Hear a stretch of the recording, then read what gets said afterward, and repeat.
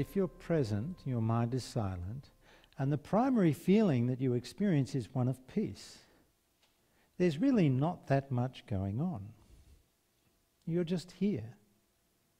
But it feels really good to be here.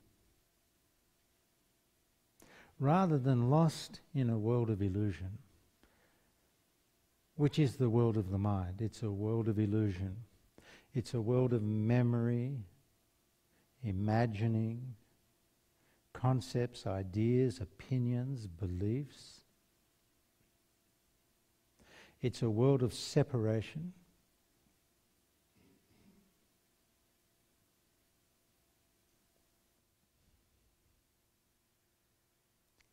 It's a world of not here. We are all living in the world of not here.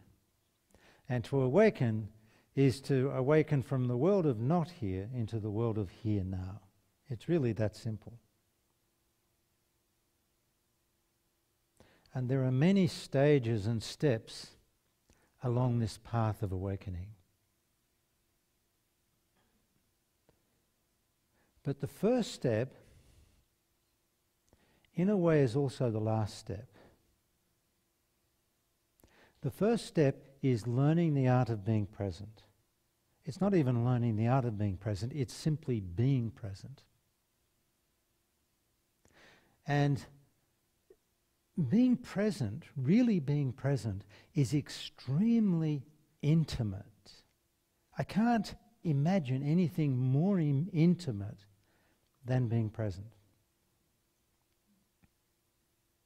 It's the deepest form of intimacy. Whether you're present with a flower, there's an intimacy in that. Or the chair, it doesn't matter what it is. Or your own body breathing. If you're really present with something that's here in the moment with you, there's an intimacy.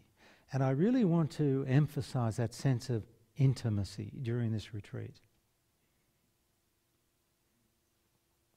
When you're walking down for lunch or breakfast or whatever, pause every now and then and become very, very present with something that's in front of you.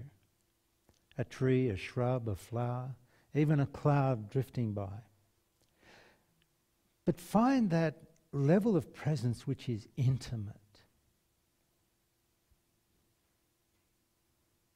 It's not personal, but it's intimate.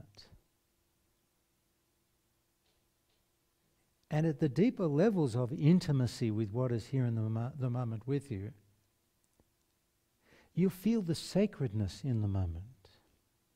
In fact, to be present is the truest form of prayer.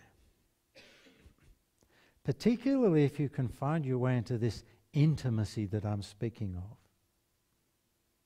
It's profoundly prayerful.